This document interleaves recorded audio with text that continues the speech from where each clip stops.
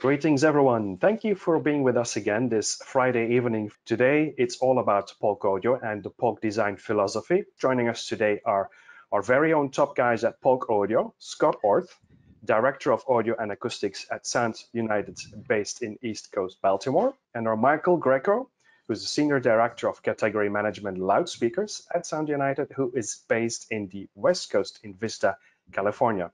Welcome, gentlemen. Happy you could all make it, and thanks for making time. I am Frederick, and I'm joining you from Hong Kong. Hosting from his lovely home theater is Phil Jones, our training director in Carlsbad, San Diego. Over to you, Phil. Good morning, afternoon, evening, wherever you are. It's Phil again, and today I have some special friends. Mike and I used to sit next to each other for a couple of years, and I learned a lot from the dude. So I wanted to bring him, as well as Scott, the big brain behind Polk Audio, to talk about Polk. Because if you look at brands and speakers, each brand has their own kind of distinct look. And that has to do more than just cosmetics. There's different approaches that speaker manufacturers take to achieve the goals that they are looking for. There's different ways to climb a mountain or a hill, and each manufacturer has their own ideas on what's the best approach. So I brought Mike and Scott to talk about Polk Audio today. So before we even get started about the speaker itself, Mike, could you give us a little bit of a history about the brand? Sure. So Polk Audio has been around for almost 50 years, and it was started in 1972 by a gentleman by the name of Matthew Polk. So that's where the name comes from. And he got his start because he had friends in bands, and they were looking for sound reinforcement speakers. And so he built them some sound reinforcement speakers. And they realized, though, that that it was one of those things where that was not something they could continually do because everything was a custom and a one-off. So small group of them got together. There were 3 in total, and they actually started. They built their first commercial speaker, which was the Monitor 7, and they introduced that in 1974. And since then, they've been building anything that makes sound. Matt's no longer with the business, but the legacy continues. And one of the things that's interesting about Polk, and we'll talk a little bit about this, and for example, Scott's here, is there has been a consistent chain in terms of people that have been part of that engineering group that have that for the Polk sound. So in other words, from Matthew Polk to Stu and now to Scott, all these folks work together. So Scott actually worked with Matt. So there's a level of consistency with Polk. And so it's like I said, we're going on our 50th anniversary in 2022. So it's pretty exciting. Polk is in the United States, it's the #2 speaker brand. Yes, because I've been working at retail I worked at retail for several years before I started working for manufacturers, and one of my go-to brands was always Polk because the performance and the bang for the buck was exceptional. It could always punch way above its weight class when it came to performance. It looked good, it was built well, and it was always something that many customers have gravitated to. And as a salesperson, if a lot of customers like it, that's what I'm going to show. And it's always been that way when it comes to Polk. We're going to spend a lot of time talking about the idea behind what are their goals at Polk, as well as what are the technologies that are unique to Polk that they have developed to try to achieve those goals. There's a whole lot of different models available in the Polk lineup, but we figured we'd focus on the Polk Legend series. Why? Because it basically, as Scott will probably say, that's his. It represents all of the latest technologies and the latest advancements that are available in a Polk speaker. So Scott, let's talk about your philosophy when it comes to building a speaker. And there's a couple of different things that you brought up to me when it came to different things that you are striving to achieve, and one of them was tone. Can you explain what you mean by tone? So tone is in a more technical term would be like spectral balance. This is the lows and the highs, making sure everything is balanced across the frequency range. That's what we refer to when we're talking about tone. Okay. So yeah, so this evenly all the way through. That's right. We strive to make it as even as possible, as pleasing as possible. We don't want to have any resonances or any certain areas of the spectrum kind of poking out so that it draws your attention to it. We want it to be nice and smooth. Well, the question I have to you for you about tone is, we talk about even smooth frequency response. Every speaker is plus or minus 3 dB, but they all sound different. Can you explain why that is? You know. Well, for starters, they're not plus or minus 3 dB, all of them. Uh-huh. And yeah, you could take a specification like that and say, okay, I want it to be perfectly flat from this frequency to this frequency plus or minus dB. And you can make an infinite amount of speakers that all sound different in that same specification. Yeah, yeah, because that's what we stress that a lot is you can't just use a spec to buy a speaker because there's so many other things going on, dispersion, how it interacts with your Yeah. room, and everything It's else. not telling you much. It's not telling you much. You have to really listen to them. The next one is time. What do you mean by time? So time is kind of the flip side of frequency, if you're a math nerd anyway. And so in the time domain, we're concerned with things like pacing of the music, the impacts of instruments. You know, we got these, especially percussion, that kind of thing, making sure they've got good impact to them. And this is also where resonances can come into play, because if you have a resonance, what's happening is you're hitting the speaker with the signal, and it's absorbing some sound and then radiating it after that actually happens. So there's this ringing or decay that we want to try to avoid, because it tends to smear the imaging or make sibilant sounds, or just resonate in general. It's something we're trying to avoid.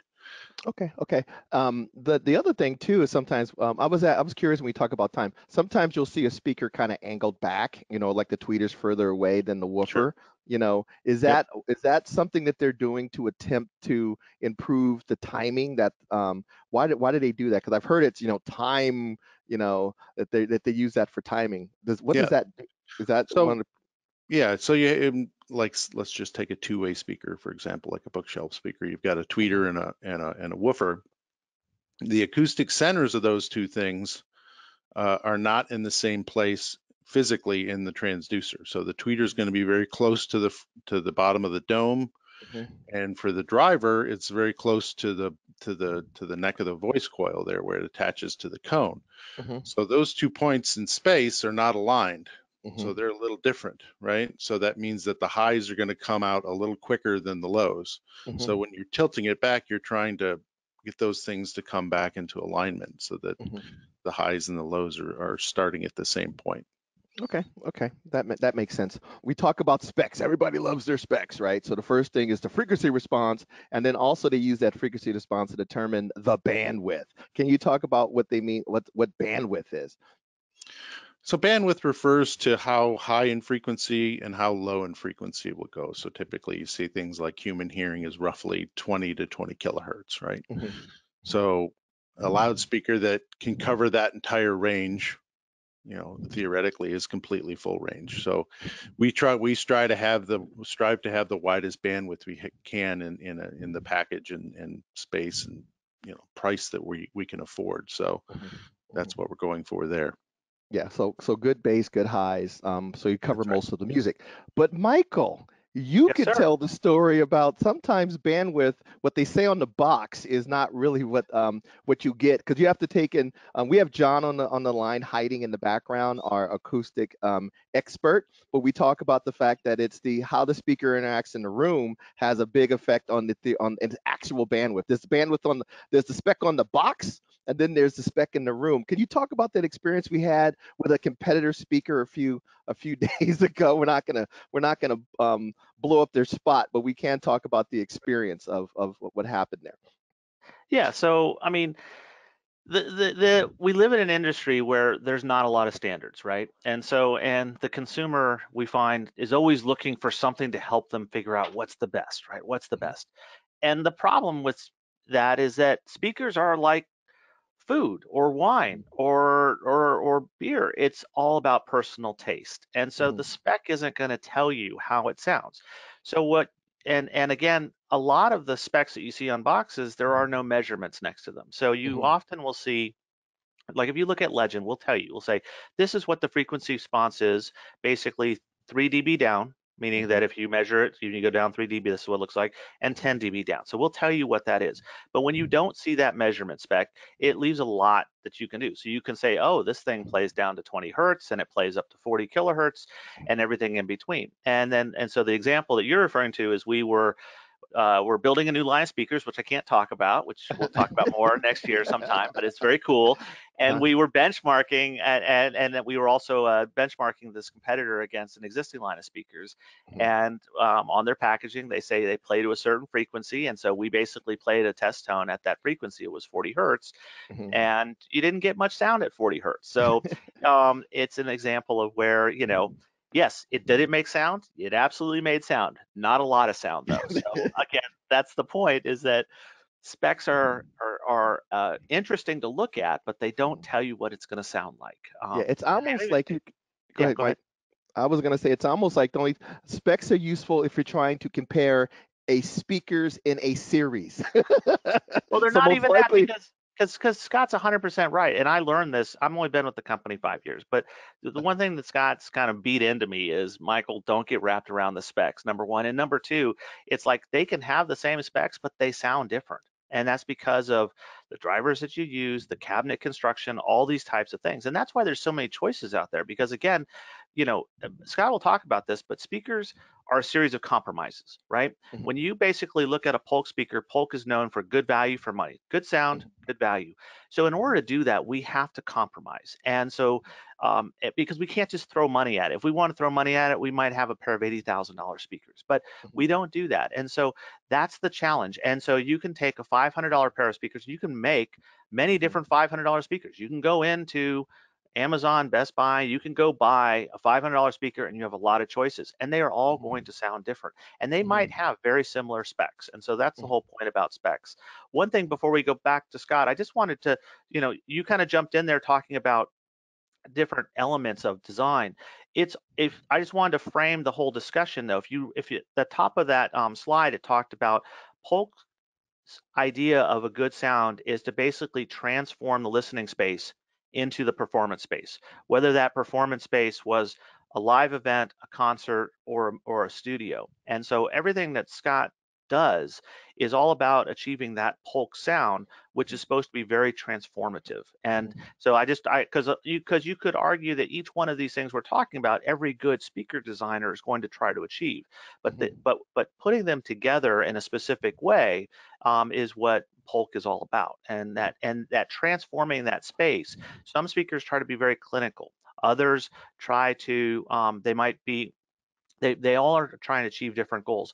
Polk has always been about feeling like you're in the front row of a concert, and that's always been kind of the vision behind it. And it's very different than, say, other speakers that you might listen to. And again, that goes back to your point where on paper they might look very similar, but when you get them in home and you listen to them, they sound very different. And that's the wonderful thing about speakers, is that it's all about personal choice.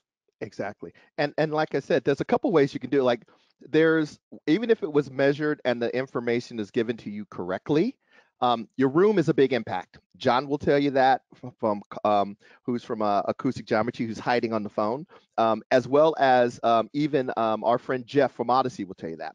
So because a lot of times people say, well, I have this big speaker, it's full range because it said so on the box. Why did fill in the blank Odyssey or whatever measure it as not full range and set it as small? So here's the thing that you can do. Go get if you have Spotify, Tidal, Qobuz, if you go in and you type in a search for test tone generator, you can find a test tone generator and it will play different frequencies: 100 hertz, 80 hertz, 60 hertz, 40 hertz. Take that test tone generator and play your speakers and see how far they actually play down in your room. So if the Odyssey says, I love your speakers are 6 feet tall, but they still are not full range, you need a subwoofer below 40. It's because in your room, it only plays down to 40. Somebody else's room may play down even lower, but right now it's more about how it sounds in your room. And that's one of those. That's another way that we point out. Don't just buy based on the specs. Buy based on how the speaker interacts in the room. The next thing is the one that I've always been mesmerized, that I love in a good speaker, is imaging and immersion. Can you talk about that, Scott? Sure. This is when you're talking about imaging and immersion. That's, as you can see at the guiding light statement there at the top. That's what we're trying to do. We're trying to make it feel like you're in the performance space, and what that means is that the images are placed in spaces as they were intended to by the artist. So, you know, if something's on the left, it's on the left. It's got the same image width that we would expect for that instrument or whatever it is they tried to record. And then immersion has to do with the sense of envelopment that you get from a pair of speakers. So you can design a set of speakers such that there's very little interaction with the room, and you get a very dry, focused sound, or you can design a speaker such that it maximizes the interaction with the room, and you get this very big, wide, spacious sound. And you have to very carefully balance those two such that you can maintain the very precise imaging you want, but still have the feeling of envelopment. Okay, that makes sense. Yeah, because I love when you play a track and it's literally like a human being, or like you're in that venue. You know, if I'm playing a recording from like a jazz club, it's cool to have the singers and the different people in the different places in the set, and the glass tinkling over here and things like that. And And there's you can ways. hear the ambience of the room. You can tell that space is, you know, so large. It's Exactly. not huge. It's a jazz club. It's only, you Yeah. know, a few hundred feet in dimensions. And you could, and it's the funny thing about it is you can sense the size of a room without a lot of sound. I've done it where you That's go right. into a large space in your room, or go to a gym and sit there, and then Yeah, go into your small closet and close the door. It's not a lot of sound in there, but that's you right. can kind of tell how It's big that space is, you it's know. not just bats that can use echolocation. Yeah, I'd like to see you go into a small closet, Phil. That'll be fun to watch. Okay, the next one that people really gravitate to is dynamic range. So can you speak to what that is? So dynamic range is the ability of the speaker to be able to play the quiets and the louds, right? So you want to, if you're listening to, let's say, an orchestra, and the big bass drum gets whacked and the brass section comes and blasts at you, you want to be able to reproduce that level of SPL in your listening space without any kind of distortion. But you also want to be able to play the quiet parts without any noticeable distortions or noise or anything like that as well. So, you know, I don't want to get into numbers, but you definitely want to have a fairly wide range of dynamics in your loudspeaker. And if you've got a little tiny loudspeaker and you're trying to fill up a big room with sound with it, you're going to have trouble. It's just it can't put out the SPL you're going to need. Yeah, exactly. So it seems, and that's one of the reasons people go, why? A lot of times, if you want the larger speaker, not just for the bass response, but the ability of that large speaker to pressurize a room. So when you're playing something like Phil Collins' "In the Air Tonight" and the drums kick off, you know, you get the impact that he was really trying to get. So dynamics really does make music or movies impressive. From a little cricket to a gunshot or a boom or even in a video game, having that extra dynamic range really makes the experience even better. The next thing, universal compatibility. What does this mean? Well, so that just means that the products will play with a wide range of electronics, you know, from past, present, and future. We're just trying to make sure that it doesn't have anything about it that's going to keep it from working well with a bunch of different amplifiers, receivers, and such. Okay. Could there be? I've heard like sometimes you hear this is a great speaker, but it's difficult to drive. What do they mean by that? Well, there's a couple things that could be going on there. One is that it may have a difficult, what we call impedance load to it, and it's a little more complicated than what's stated as the nominal impedance that you'll see, which again is another one of those specs that's poorly defined and just drives me nuts. But if you have a very low impedance in your speaker or a lower impedance combined with a high phase angle, that can be difficult for some amplifiers to drive. Another problem could be if you have a very low sensitivity loudspeaker, it takes a lot of power to get it up to the level that you may want to listen at. So that's a little bit harder to drive. And then the other one is if you're into tubes, the impedance of the speaker is going to affect the frequency response because loudspeakers are not a constant impedance load, and the output impedance of a tube amplifier typically is very high, so you're going to have interaction between them. So if you've got high peaks in your impedance response, that'll translate into higher peaks in the frequency domain. Okay, that makes perfect sense. And the last one, which is very important, is quality. Can you talk about quality? Sure. So this is the part that's not a whole lot of fun, but it takes up a lot of engineering time and effort, and that is to make the speaker reliable and safe and look good for many years, right? So when you buy a Polk speaker, we want you to get it and be amazed at the amazing sound and affordable price that you just took, and just make sure it lasts for many years and is reliable, and safety is always an issue as well. Yeah, and it's Mike's job to make sure that you hit all of these different things while still being at the price points that are that he's trying to achieve. And like Mike, what you say it's a balancing act, is what you were saying? It's a set of compromises. So even with Legend that you're looking at, right? We make trade-offs, right? So we decide, do you put more into how it looks or more into how it sounds? Do you spend more on this one component or less? Is that one component going to make enough of a difference for most consumers that it's worth spending money on? And is that consumer going to get the value back on that? So part of what Scott's job and his team is they, we set out with this idea, and then through the development process, that idea is refined and new ideas might come into it. But the whole point is to make something that sounds best in class. And that sounds very cliche, but it's best in class at that price point.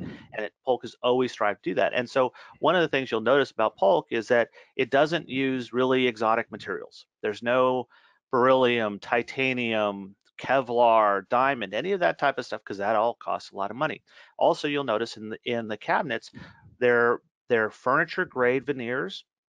They're very clean, they're very elegant, but they're also very simple, right? They don't have a lot of curves and shapes and extra fixtures of aluminum or whatever it is, because again, what we're doing is we're trying to put as much money as possible into the acoustics so that you get that's how come we want to say we believe you're getting great value for money and you're getting a great sound, because we put a disproportionate amount of the cost of the speaker into the acoustics, whether it's at the drivers, the crossover, and so forth. And you spend a little bit less on how it looks, but we still try to make it look nice because we know it is a piece of furniture that's going to be in the middle of your room that everybody's going to see. So that's what we mean by trade-offs. And we're constantly kind of always pushing it, saying, can we do this better? Can we do this better? Is there a way to do this that isn't going to add a lot of costs, because we believe there's a true benefit to it? And so that's always the challenge that with every speaker development. Exactly. So Mike may want the rosewood stained in dragon's blood, but if he does that, Scott can't use a good capacitor or the same level of tweeter, or he has to skip some of the bracing inside of the cabinet to give you the fancy skin. So there is a serious balance to that. We'll just remove the tweeter. You don't need the tweeter. Let's go with the rosewood. We'll just remove the tweeter. There you go. Okay. So there are some questions coming up here. Yuri is asking about sensitivity and how the Legend 600 is not very sensitive. So when it comes to sensitivity, it's a trade-off like anything else. And the basic trade-off that you have is size, low frequency extension, and sensitivity. So as we said earlier, we're looking for bandwidth. So the 600 goes really low for its size, and we traded off a little bit of sensitivity to get that, and also another trade-off you have to make sometimes is linearity of the frequency response. Sometimes you've got, if you want to make it louder, sometimes you have to give up a linearity in the frequency domain, and we didn't want to do that. We thought, well, power's pretty cheap. Throw a little bit more power at it. We'll make it flatter. We'll make it more extended. Yeah. So I can see, if you're, like you were saying, Scott, if you have a 3-watt tube amp, sensitivity kind of moves up the ladder a little bit more. If you're playing like really lively orchestral music, but Yeah. But when you have a 200 watt per channel or 200 watt per channel or 150 watt per channel receiver, that becomes less critical. Well, I think there's a lot of misunderstanding too. Again, we're back to the lies, damn lies, statistics and specifications as well. So I when Legend came out, I did read a lot about complaints about the sensitivity, saying, well, it's only 86 dB. Well, the average loudspeaker is only 87 dB. A lot of people are going, well, it's not 90. Well, 90 is rare. It's very rare.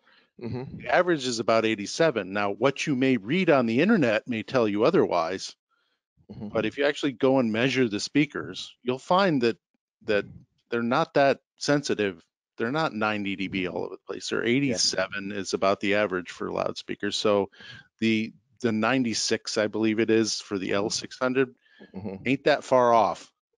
Yeah. Exactly. Now, the other thing too that we have to talk about is, how loud do you really need it to play in your room? People like the big number, just like they want the car that goes 200 miles an hour so they can drive at 55. You know what I mean? So, I mean, I can't remember right now. What is the there's like a reference level for, like, when you go to a movie theater that they play stuff at. It's like, and most people say that's way too loud, way too loud. So a lot of times people are only playing it at 90 something dB, right? Or maybe 93 dB. And if you want, and so let's talk about wattage versus sensitivity. If I want to, normally, theoretically, if I want to raise something 3 dB, how much more power do I have to throw at it, Scott? You have to double the power. Okay, so if 1 watt is 87, is what you say, 86, all right? If I double that, 2 watts makes it 89, right? 4 watts make it, we're already at 92. 8 watts, so most of the time, and we do this a lot. I love having when we use Class A amplifiers, because they will chase you out of the room with like 3 watts of power. So yeah, I've done this before, where I'll put in like 10 volts of pink noise, and you don't want to be in the room with the speaker. Exactly. Right? And 10 volts is what? It's 10 times 100. It's 25 watts. Exactly. Right? So where you need the big power typically are in the peaks, and you need big current typically in the low frequencies to push the drivers around.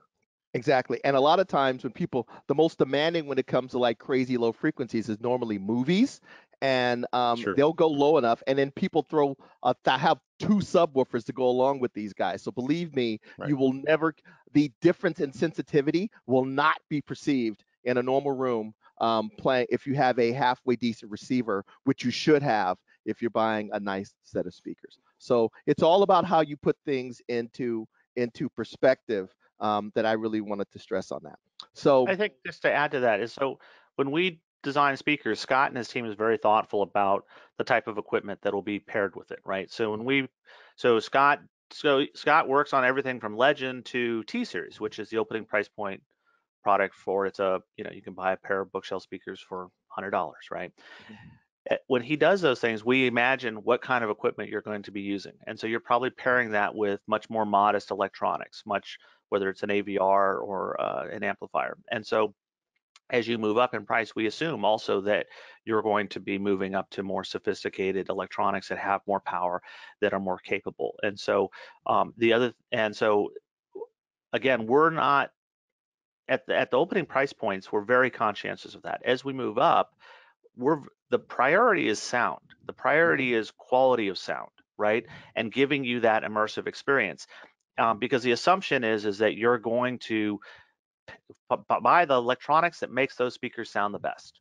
Again, we're in an industry where there's not a lot of standards, and so that allows for a lot of how do we put this delicately? Marketing hyperbole, right? And so, it just, and That is a nice way of saying it. and Polk doesn't do that, right? I mean, if you read like Legend, if you read the reviews and you read the reviewers that actually ran their own measurements, they were spot on with what we published, or in some instances they said, well, we actually show that it has a higher sensitivity than what they're stating, right? And that's part of what we're doing with Polk, is we're just going to tell you how it is. But that's why we don't want you to get caught up in that. We want you to go listen, because we think at the end of the day you'll go, wow, that sounds amazing.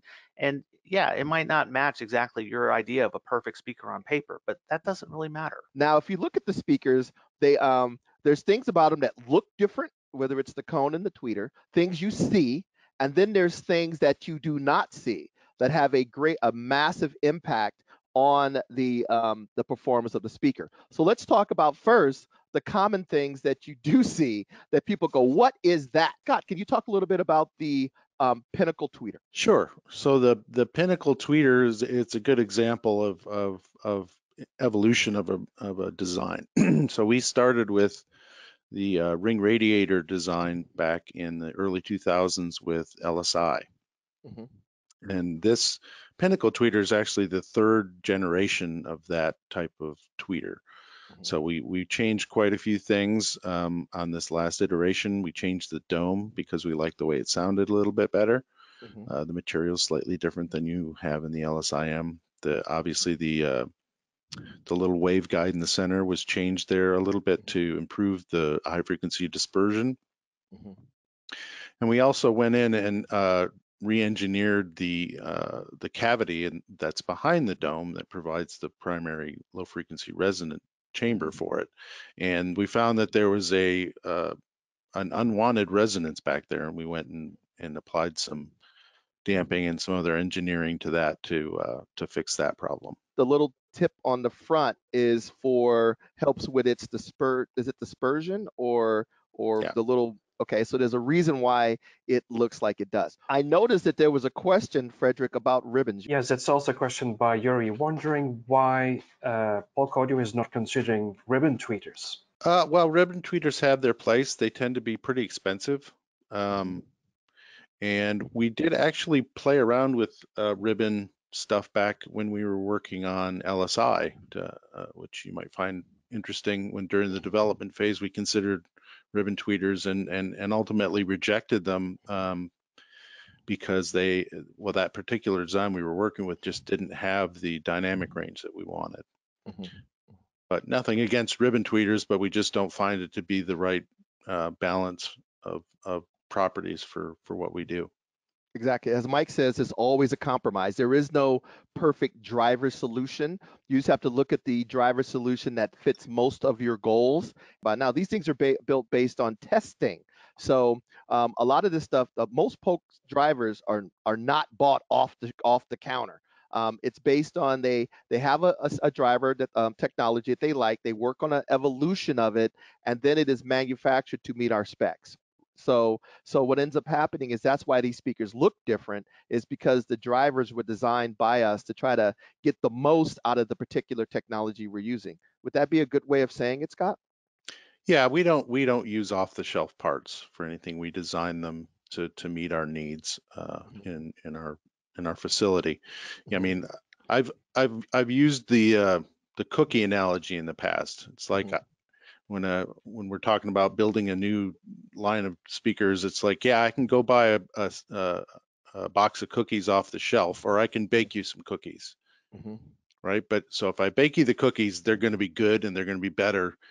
If I get you the ones off the shelf, they're going to be quick and fast, but anybody can go and buy those cookies, right? Exactly. And if you want a really, really good cookie off the shelf, like one of those little stores in the mall, that cookie costs as much as 5 boxes of the normal cookies you buy in the supermarket. So really good off the shelf is really freaking expensive versus you making those cookies yourself and getting the same quality if you did them in your home.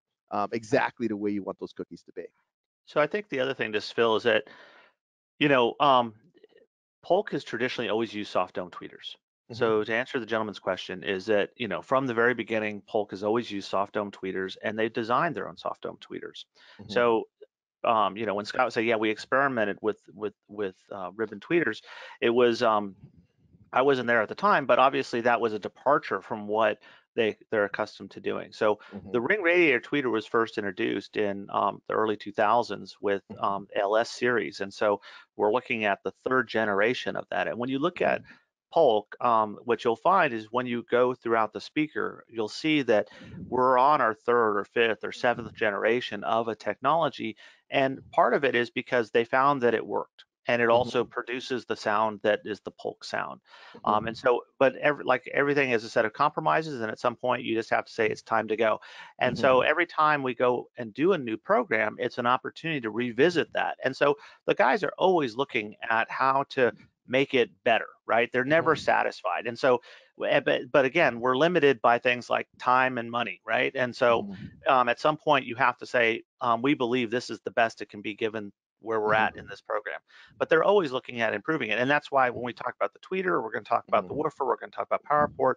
Each one of those is on its, third, fourth, fifth, seventh generation of it, because they continually try to improve it and make it better. So for example, Scott, can you talk about what this chart is showing you here? The graphs you see in front of you, those are what we call spectral decay plots.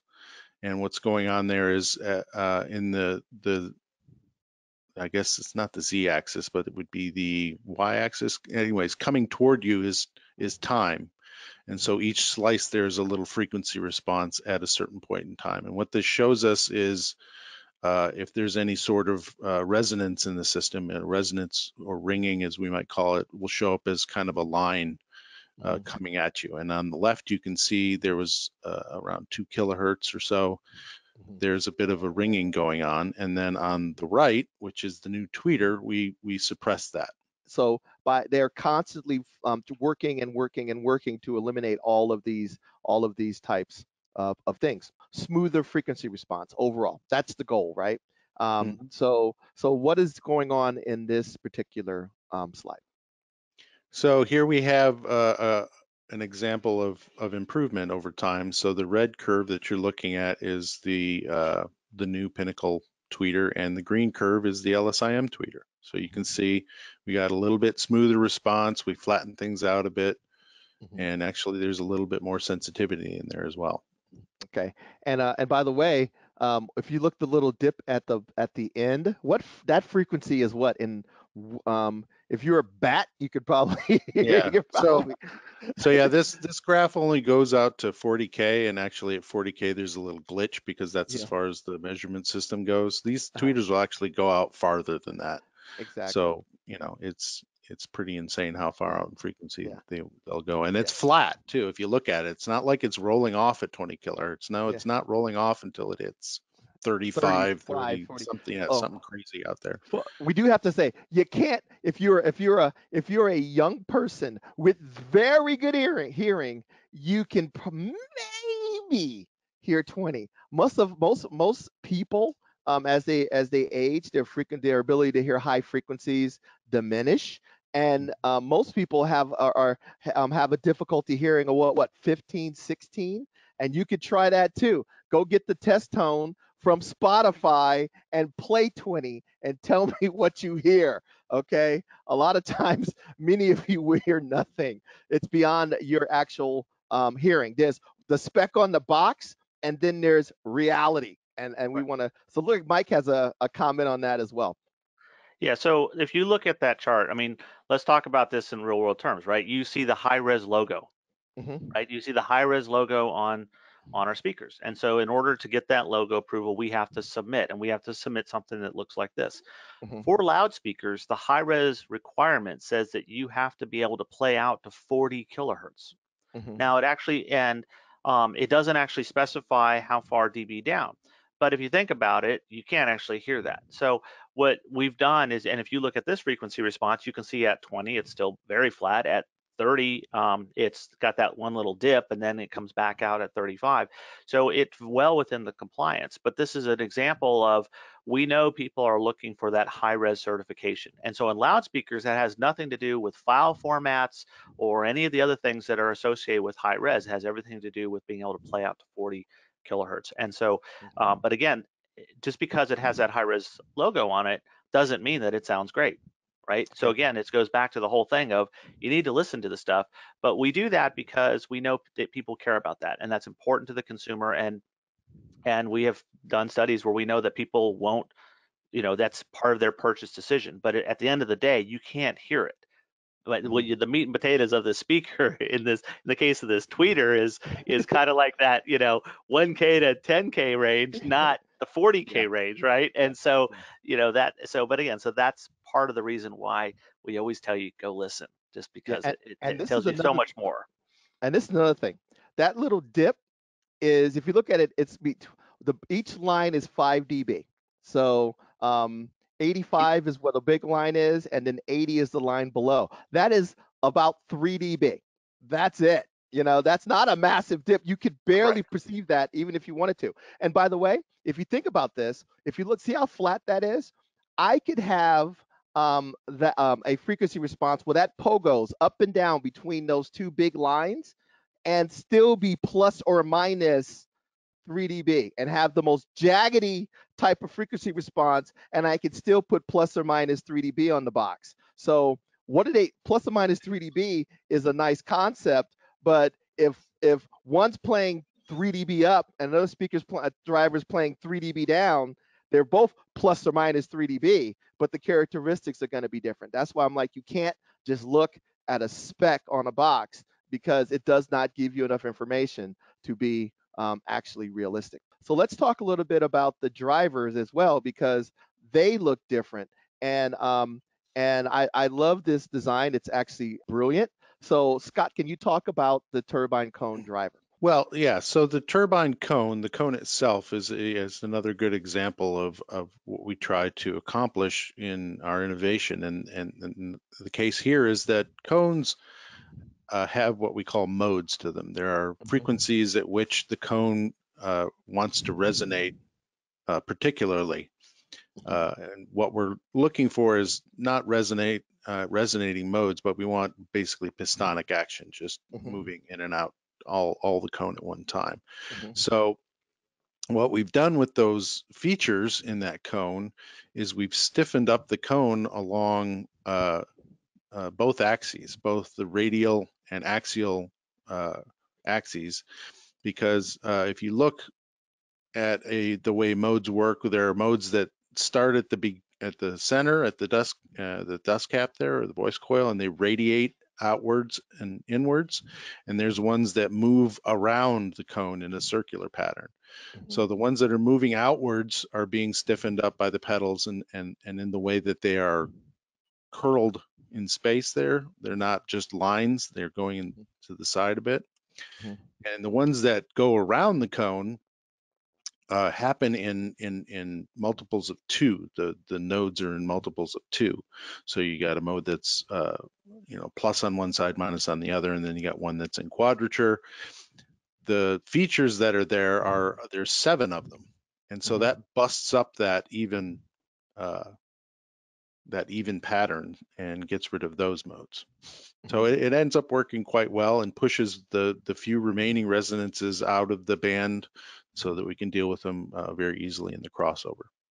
Yeah, and like I said, a lot of this stuff there's a lot going on in this driver. It was designed for this speaker. This was not bought off the shelf. They looked at all of the different goals they were trying to achieve, and they looked at the performance of the LSIM, and they said, how can I make it better?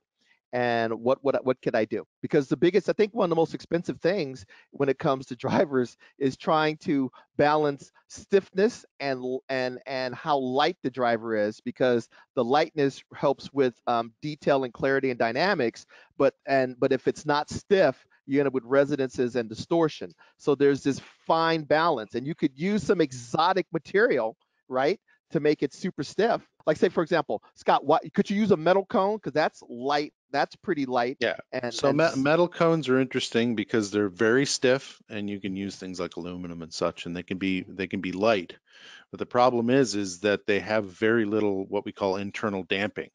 So when they resonate a lot, and that's why things like bells are made out of metal. So we don't want that type of resonance happening in our cones. Now, the material that the cone is made out of is kind of unique too. Explain this foam core polymer thing, because I think this is kind of cool too. Yeah, the foam core polymer is really interesting stuff. So this polymer that's got these foaming agents in it. So when we inject that material into the mold, the outsides hit the mold, and the mold is cooler, so they cool, and they create these skins, and you can see that in this picture here. The top and the bottom, it's solid at the top and the bottom, and then we pop open the mold just a little bit, and the foaming agents inside, the gas expands and makes the inside of that a foam. So what you end up with is kind of a sandwich type design, but all out of the same material. So it's it's a lot easier to make. You don't have to glue things together and things like that. So it ends up being it's thicker, so it's stiffer, because thickness goes up with like third power with stiffness goes up with thickness, like by the third power or something crazy like that. And then you get the internal damping that you want from the foam, and it stays about the same weight as a regular polymer cone, or even a little bit less, because you've got all this air inside of it now. So it really does tick off all the boxes. Yeah, and even though it's the same material, it acts almost like two different materials, so they have different resonances, so they cancel each other out. So there's a lot of benefits there in this technology. So can you really kind of explain what's going on in this chart, Scott? Sure. What you're looking at there is just a rough comparison of different types of cones. So the blue cone is a pretty typical polypropylene cone. And you can see it's pretty smooth through the pass band. It's got a little dip at 2K, and then a bit of a resonance at 4K, and rolls off. Now it's, this is a pretty decent loudspeaker cone. You can work with it and make it sound fairly good. The green curve is basically the same cone, but it's made out of the foam core poly. And you can see already we've smoothed out a lot of those problems, and we've pushed the resonances that exist out farther in frequency, where we can deal with them in the crossover. And then the red one, we've added the turbine features to it, and you can see it's gotten even smoother. If you look like between 3K and 5K, it's even smoother. Push the resonance out even a little bit farther, so where we can deal with them with the crossover. So exactly. So I do want to point out that deal with it with the crossover. If this was a full range speaker designed to play from 20 to 20, then that peak would be a problem. Where do you normally cross a speaker over theoretically of this size, do you think? Well, it depends on the speaker and the tweeter it's matched with and everything, but typically it's somewhere in the 2 to 3K region. You mean like over here somewhere? one line over, yeah.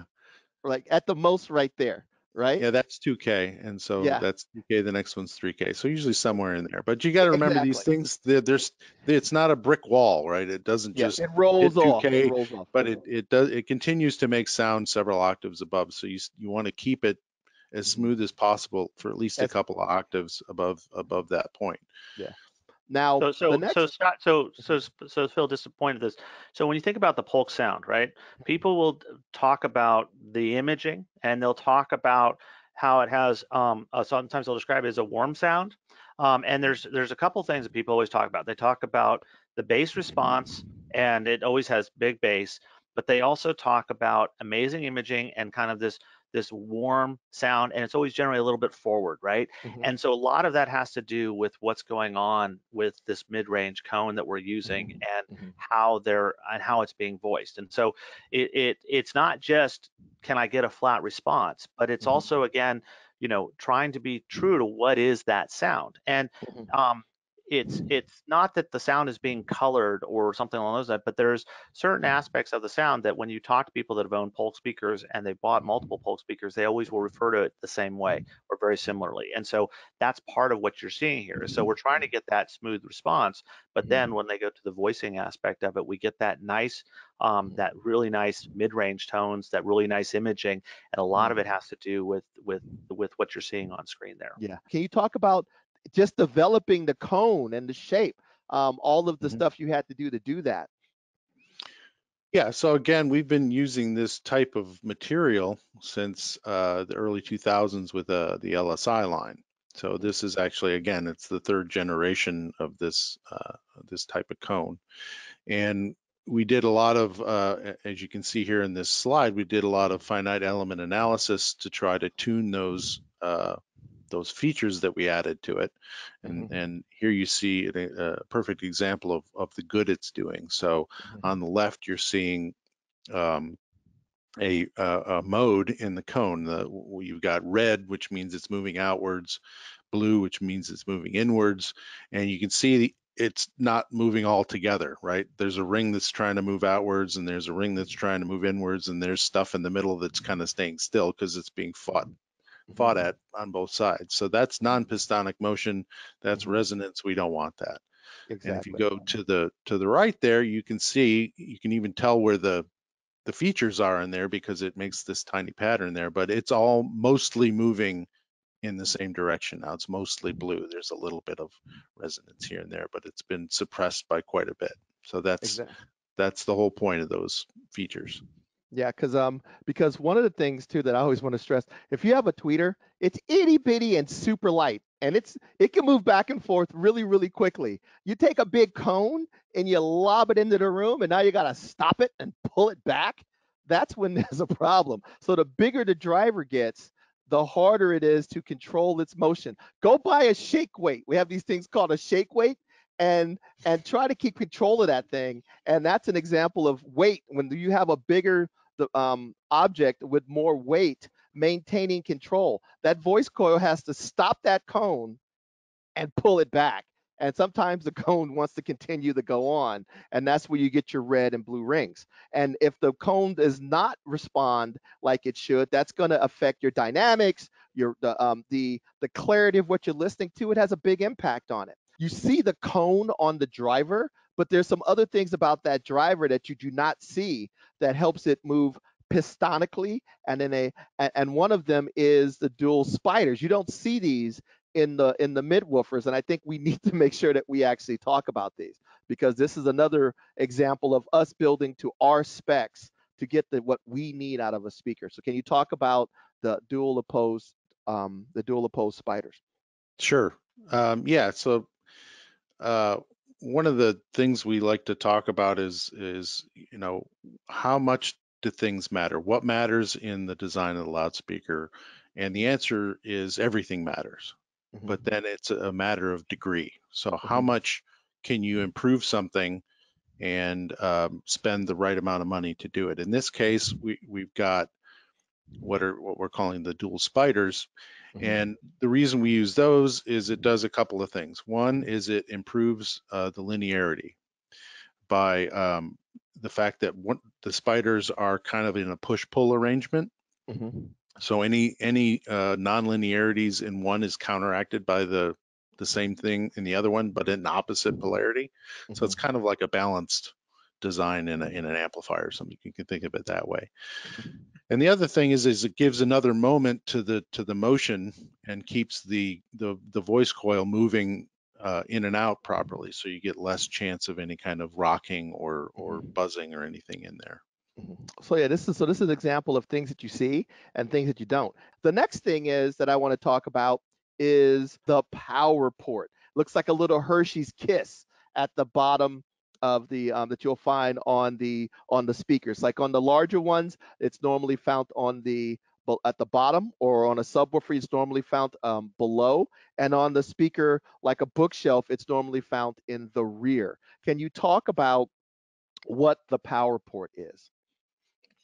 Yeah, so the power port design is there to reduce turbulence in the port.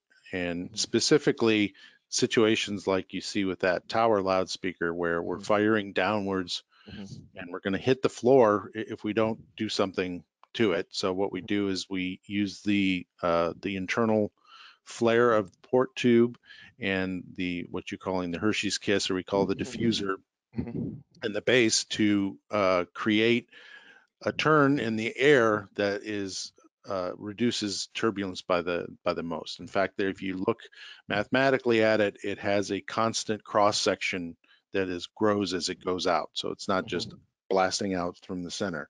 And what that does is it promotes laminar flow, and so we get less turbulence in the port. And that's a nice cutaway of it, so that depending on the design, there may actually be one on the inside as well. And in this case, we just have the internal flare, but that's all part of making the port have as little turbulence as possible. And it makes a huge difference when you're trying to play low frequencies at significant levels. You can definitely hear that a port working too hard and making noise. So we try to extend the range of the port in level such that you notice that at a much higher level. Yeah. So when did Polk start utilizing the power port? Because like you said, it's evolution. So yeah, it came about with the design of the SRT system, the Signature Reference Series. And what happened was Matthew was working on the subwoofer for that tower, and he had this big cabinet, and he wanted to have a really large port so that it had as little air velocity in it as possible. And he found that, well, if I get it tuned to where I need it to be tuned in frequency, I can't have it in the box anymore. It can't fire front to back. So he's like, well, now I have to go up and down. But if I do that, I'm blasting into the floor.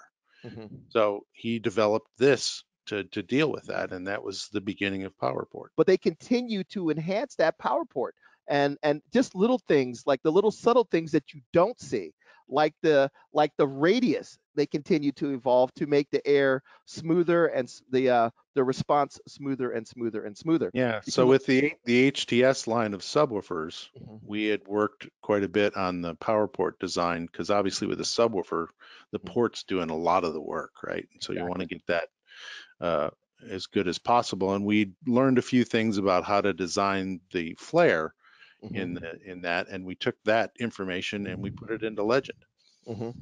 Yeah, and because one of the things that Jim, Mr. Crowley, are you there?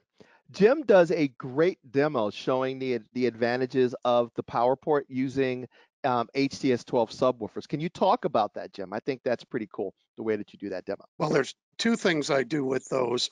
Excuse me. One, I use a tone generator to show that specs aren't really specs, so to speak, like Scott was saying earlier, and show how much bass these things actually produce and how low they go. But then you can A/B it with a conventional woofer that has a conventional port, and you can hear the port noise, which is actually, I mean, literally hear it, compared to the power port, which has virtually no port noise. And just by playing some demanding material. And that's usually a pretty effective demo for PowerPort. So a lot of times when we talk about these speakers, we talk a lot about like I said, the tweeter, the woofer, the cabinet.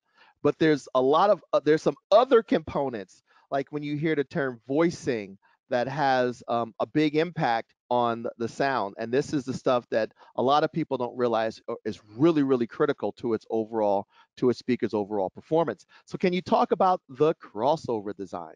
Sure. So crossover design actually is one of the most finicky parts of designing the crossover. And it's actually one of the most fun, because I get to do a lot of listening at this stage. And so the crossover is there for a multitude of reasons. Some of it is to tune the actual speaker. Some of it is to protect certain things like the tweeter. You don't want it to play low frequencies that it can't do anyways.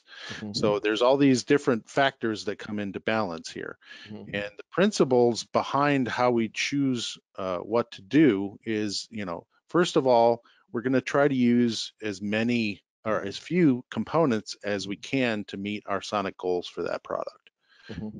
And so, every time I want to add a part, which, if you give any loudspeaker engineer enough time, he'll add a gazillion parts to a crossover to fix every little thing that he can. You have to ask, is that part really making enough difference to justify its existence in that signal, in that crossover, or is it actually causing problems? So that's a big part of crossover design. The other thing is to do the same sort of analysis with the materials. So crossover components can have quite a few different grades of components, especially like capacitors. You've got polypropylenes and polyester and electrolytics and stuff. So if I go in there and I say, okay, I've got a certain budget for this crossover, but I would really like to have this, really expensive capacitor on my tweeter. Okay, I can have that, but now I have to get rid of parts elsewhere, which might actually have a bigger effect on the sound, and maybe we don't want to do that. So every part of every component that's in there and every bit of the materials that are used on they're all being considered while we're doing the voicing. Yeah, and I like to think of Scott as almost like a chef, a master chef. If I tell a chef that they have a certain budget or a certain thing, they have to make a meal, a dish for a certain amount, that this is how much you have of funds to make this dish. I have to pick the ingredients, the spices, and all of the other things to to make the most amazing dish for that particular cost or budget. And sometimes you may want to spend for the truffle, the extra truffles, but if I spend for the extra truffles, the cut of the meat may not be as high of a grade, or the side dish has to be less elaborate. So it's always this goal. The goal is to look at the resources that he is given, the time that he is given, and utilize, and all of the different tools he has, spices and ingredients he has in his toolbox to give you the best dish possible. And that's what separates the best audio engineers and from the also rans, is who can make the best dishes with the budgets that they are assigned. Phil, I just want to add something. I think one of the challenges we have is we live in a world today where everybody's asking what's the best, right? We reviewers and everybody's like, what's the best? What's the best? And then we also look to things like, oh, is this the latest? Right? It's almost like the gentleman was asking about the ribbon tweeter and why are you doing this or doing that? And the reality is that this is not an iPhone, right? This is not like, oh, I want a version 11 because it has this screen and this processor. This is it's a combination of art and science, right? So we talk a lot about the science today, where we measure things, but at the end of the day, this is very much an art as well. And and what might measure well or look good on paper does not mean it sounds good. And so that's the thing that I think that people struggle with, is because they're always saying, well, what's the best? Why aren't you using this latest and greatest whatever that's out there? And it's not like a computer or a phone or a screen like a TV screen where you're like, oh, I want the 4K with the HDR plus and the 8K.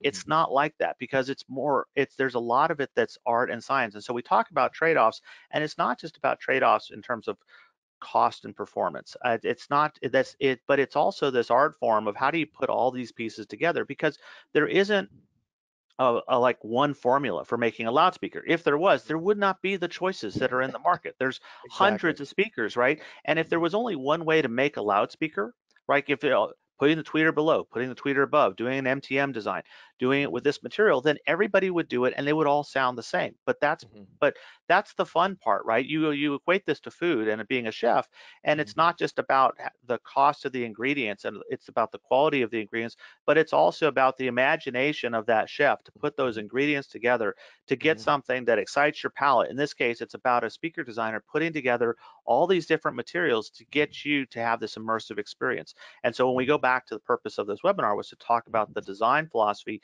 we go back to the original thought of it as this immersive experience.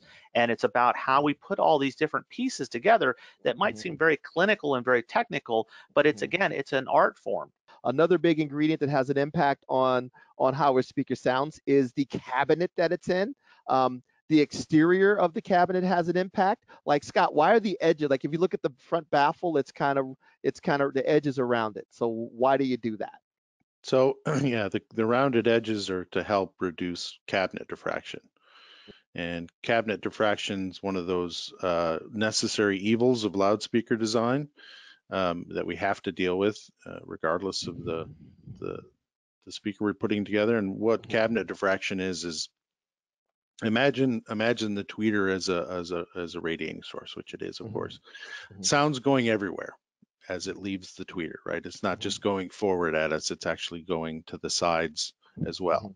And what happens is it moves across the face of the cabinet, it encounters the edge of the cabinet.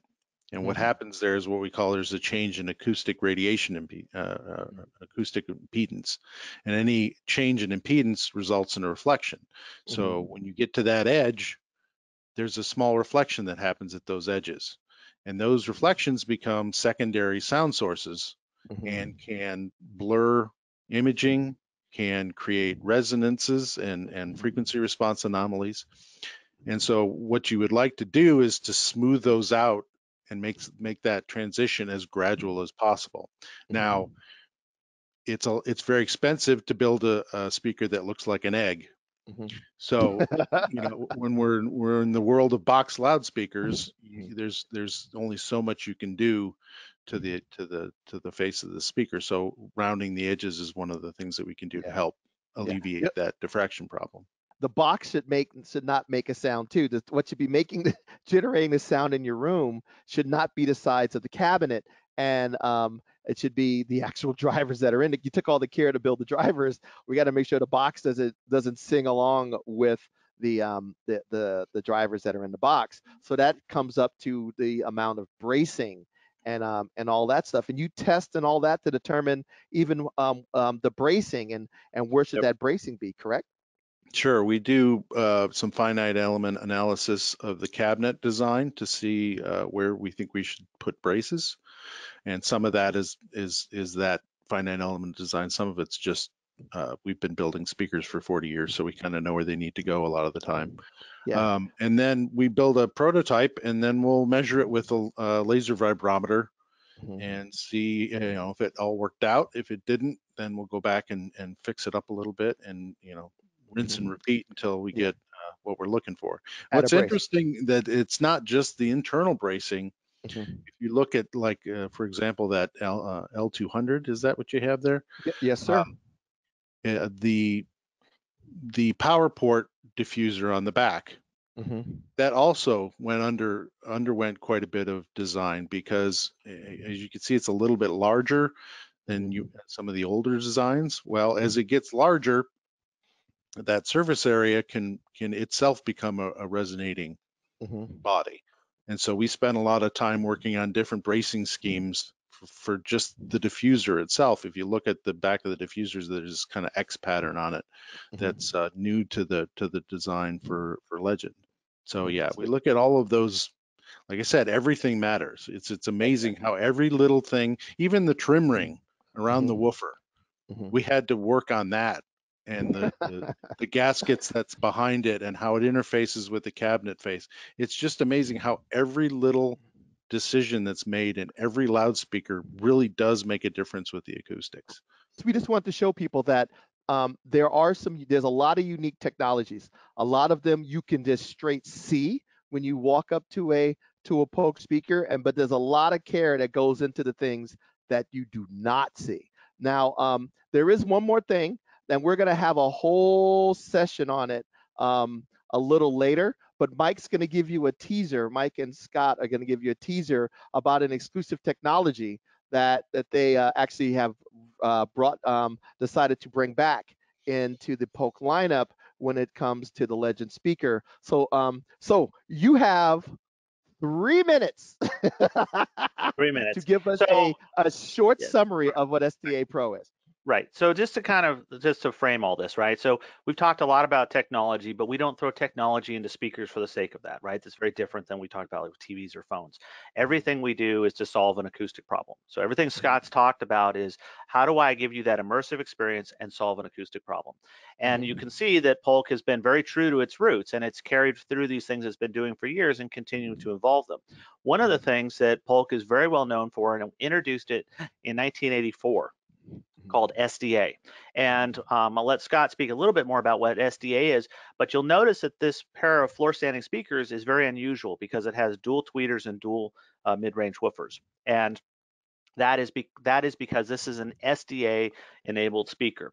And from 1984 to about 1997, where we talked about the SRTs, all the flagship speakers from Polk had SDA built into them. There were basically two lines. There was the SDA line, and then there was the monitor series. And the SDA line was the flagship line. Because of a whole host of reasons, 97 was kind of the last time we made a commercially available SDA speaker.